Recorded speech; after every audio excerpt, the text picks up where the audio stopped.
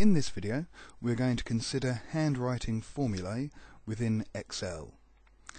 Whilst we have some functions such as AutoSum and average that can be applied automatically, with the level 1 exam we do have to know how to make use of these formula or how to write them ourselves. There are 4 arithmetic operators that we'll make use of: divide, multiply, add and subtract, and they might appear individually in one formula, or we may get a combination of formulas to make use of, or a combination of arithmetic operators. What we'll look at first is applying one function. So in this example we've got an amount of items we're going to buy and we've got a price per individual item.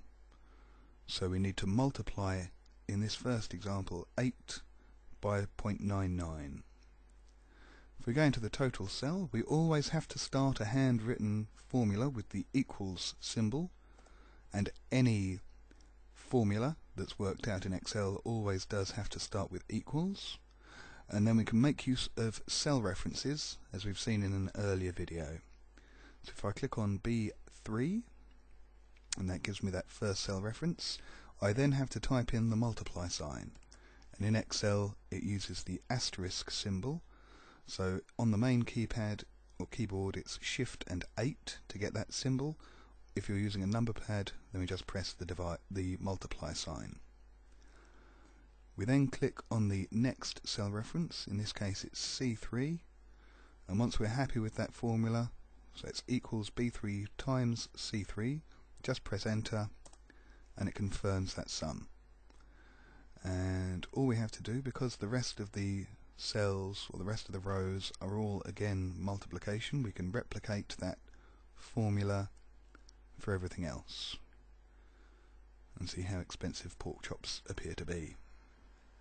So that's using one function, that's the multiplication function. If we go into a second spreadsheet, here we're looking at subtraction, and again it's exactly the same process, but do be aware we have to make sure we're subtracting the correct values. In this instance we're subtracting 100 from 299, or cell C3 away from cell B3.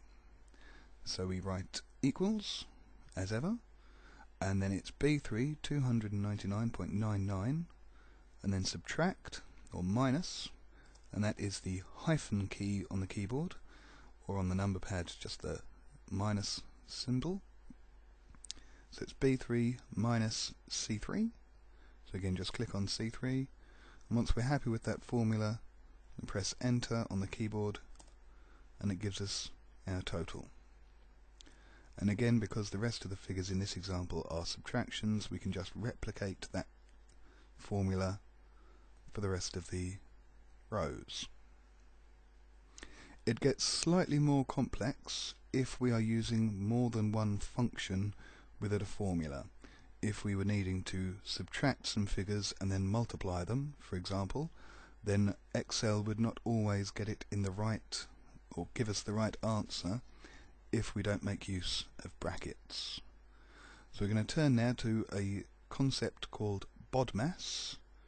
I'm just going to quickly go into PowerPoint. So it's BODMAS, BODMAS, and that stands for brackets out, division, multiplication, addition, subtraction. That is the order in which Excel will work out a formula. So it will always follow BODMAS. And it doesn't matter where in the formula these arithmetic operators appear, it will always work those out first, or follow the order. What we can do, and we'll see in a moment, is make use of brackets to single out what we need to be applied first.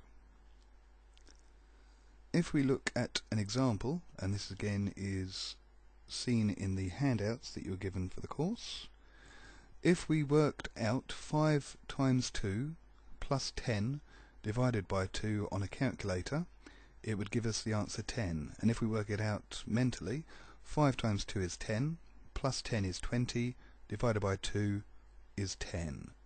But Excel will give us the answer 15. And we'll see why in a second. If we exit the show and go to the calculator, just so that we can see it in action. So it's 5 multiplied by 2 plus 10 divided by 2, and you see it's written out the sum in exactly the same way as it's written here. If I press equals, we get the answer 10. If we go into Excel, a separate sheet here, if I write that sum in exactly the same way, and remember we always start with equals, so it is 5 multiplied by 2 plus 10 divided by 2, and the plus symbol on the main keyboard is the shift and equals, and divide is the / button. And again, if you're using the number pad, you'll have those identified by those icons themselves. So if I press enter now, we get the answer 15. The reason we've got 15 is because Excel is following the BODMAS standard. So the first thing it's done is division. If we go into a separate cell now, if I say equals 10 divided by 2, and that gives us the answer 5. So Excel has worked out 10 divided by 2 first. Following BODMAS, it will then do multiplication. So in a second cell, if we say equals and 5 multiplied by 2, and the answer is 10. Going back to that original formula, we can see that it is 5 times 2 that it will do next, and then it will add together these two answers. So if I say equals 10 plus 5 gives us 15. So that's how Excel has arrived at that answer. In order to make sure that we get the answer that we'd like, or that we know we need, we can make use of brackets. So if I write the formula out a second time, and again we always start with equals, then to open brackets it's shift and 9, and again just as an example, if I put 5 multiplied by 2, and then to close brackets it's shift and 0 on the main keypad, plus 10 divided by 2.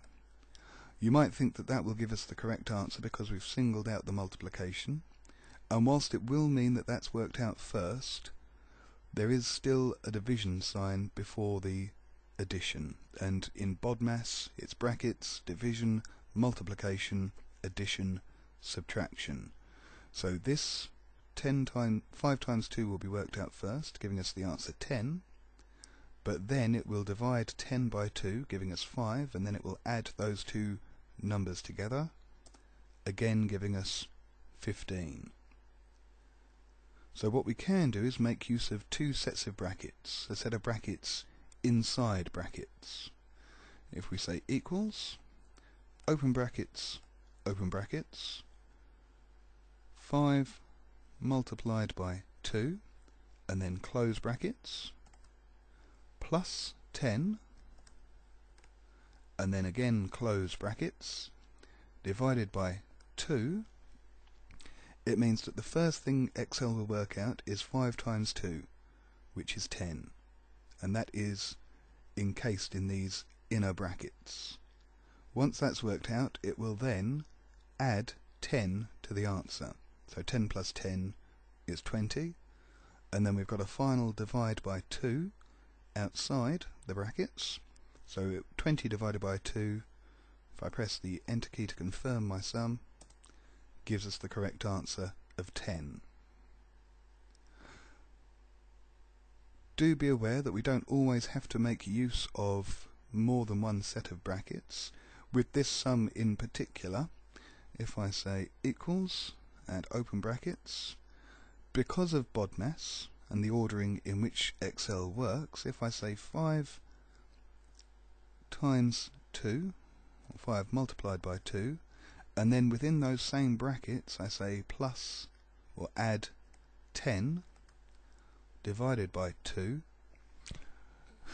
we're still containing that sum, and BODMAS multiplication comes before addition, so it'll work out 5 times 2, which is 10, and then it will add 10, which is 20, and then again it will divide by 2. And again, if I press enter to confirm my formula, I get 10. So when creating or handwriting formulas within Excel, you have to recognize what is being applied to what and the order in which it does have to occur. In lots of cases it will be equals, and then the first thing you have to type in is an open brackets, but do be aware sometimes it will be slightly different. So it's thinking about what it is that you're being asked to work out, remembering the ordering of BODMAS, and then recognizing where you do have to make use of brackets. So that's making use of BODMAS within Excel and understanding how to handwrite formula.